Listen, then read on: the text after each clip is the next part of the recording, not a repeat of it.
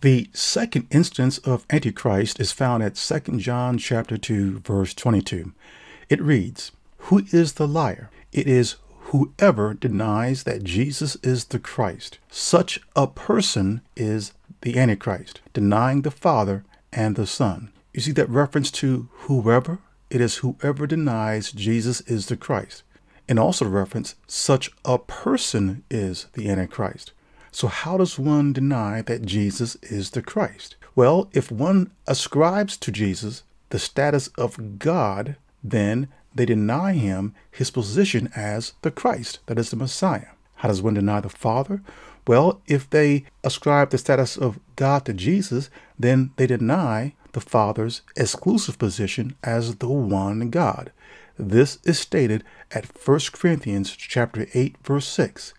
So teachings and beliefs that Jesus is God denies Jesus is the Christ, the Messiah.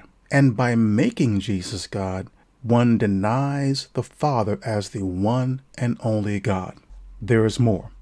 Let's go to the third instance of Antichrist.